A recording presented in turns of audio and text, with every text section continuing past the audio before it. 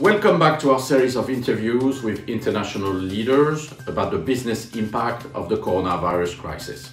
All European countries are now more or less under lockdown, and the level of uncertainty for companies has increased dramatically. How do European companies and leaders adjust to having their employees working from home? How do they service their customers? What kind of future scenarios are they preparing themselves for? Here are the answers. It is my pleasure to introduce you to Martin Ykema. Martin is based in Vienna and he's the Chief Operating Officer of the hospitality company Vienna House Hotel Group. Actually, there's only one word for this, and that's dramatic.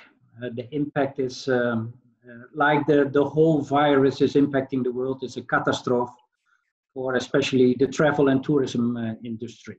At this moment, we have 52 hotels and 47 are already we put back on zero. Besides of 4 or 5 hotels in Germany, we are operating all the hotels, let's say, on a standby mode, meaning we don't have guests in the hotels unless there are some requests from governments or diplomats or expats, where we still provide very limited service. But yeah, we are hosts, so we don't want to let our people or our guests down also in this kind of periods, especially when they can come home. So we have made some exceptions, but let's say 95% of our hotels are at this moment empty. We have in total 3,500 employees working for us. But at this moment, Philippe, 70 to 80% of our employees are sitting at home under the different conditions. Of course, we started already beginning of March, the second week of March, that asking everybody to build off as much possible holidays, overtime, which is still, of course, applicable in our industry, and of course, as well, taking the possibility of unpaid leave. The future will look, of course, a little bit different. We are still in attendance of many local authorities, what kind of plans, what kind of support they will give to our industries. And as you know, as good as I, some countries are better prepared and also especially financially prepared to take such a big crisis. A country like Germany, a country like Austria, they are very organized, they have systems in place. Where we are still waiting for Czech Republic, Poland, Romania, other countries, where these kind of plans are still in preparation, I have to admit.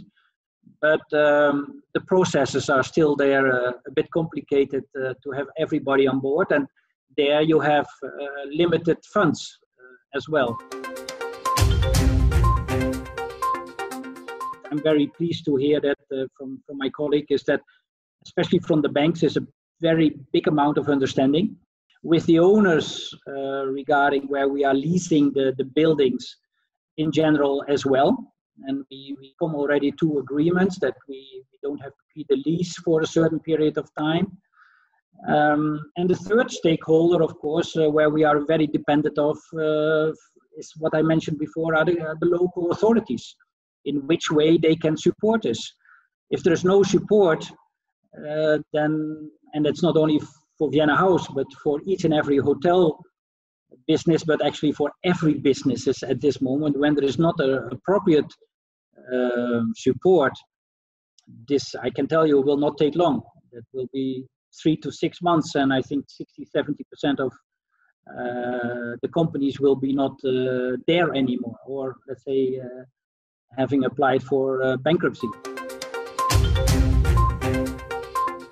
The plan B is, in this case, try to survive in the most professional way by putting your teams, let's say everything what you're standing for, your values, still on the first place, to keep your company and to guide your company through this very difficult time. But we don't know where it ends. We don't know how long the desert or how big the ocean is at this moment.